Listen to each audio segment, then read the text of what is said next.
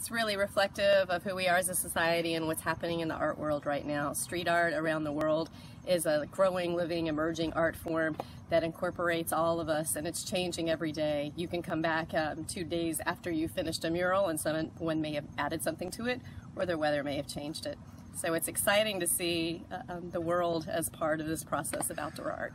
Boy, and I guess the weather makes this kind of art so different than anything else you do in a studio. It does, and I'm used to it. This is my favorite form of art just because it is so dynamic and unpredictable. And it's also a sport. I get my workout when I crawl up my scaffolding. You've done a number of these now around the city. Is this, what, 4? This will be my 5th one. For the city, I've done 3. Okay. I mean, the first one I remember is the one coming over the Chatham Bridge. That was the first one, and that was one of the first murals I remember, seeing in the city.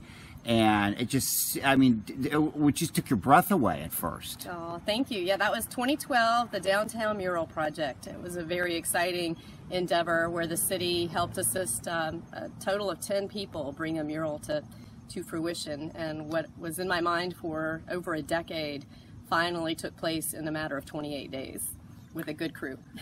I didn't realize it was that quick. Yes, it was. 28 days. Boy, the things, I mean, we talk about weather, you talk about things that might be attached to the building. When you do murals, I mean, I guess you have to be flexible. You do, and you have to persevere through all the heat, and it gives you a greater opportunity to meet people and work with the public and educate them about the process. Talk about this one here.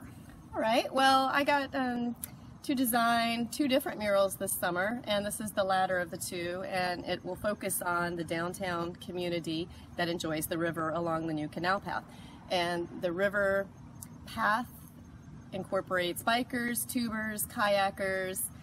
It's an aerial view. It's about, I'd say, 50 to 70 feet up in the air, and that way you get a nice little feel of the city coming in from the river from a bird's eye view.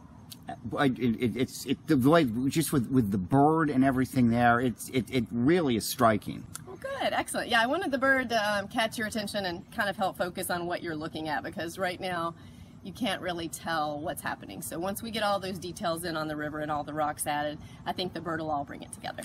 To do a mural during a hurricane and the other kind of weird weather we've had this year, it has to be a challenge. It is, and you just use your patience, and luckily we don't have a deadline. Luckily the wall is the most important thing right now, and we'll respect the weather, we'll respect the wall.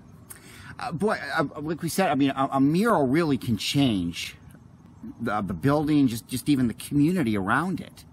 Yes, and this area is ripe for redevelopment. This corridor into the city is richly deserving a lot of love and attention, and this is just the beginning, hopefully. And you put the Mill District mural up at the beginning at the head of Princess Anne, and that really was the start of the change here, I think. I hope it will bring greater things and encourage other artists to reach out to community members and be a part of the community as an artist.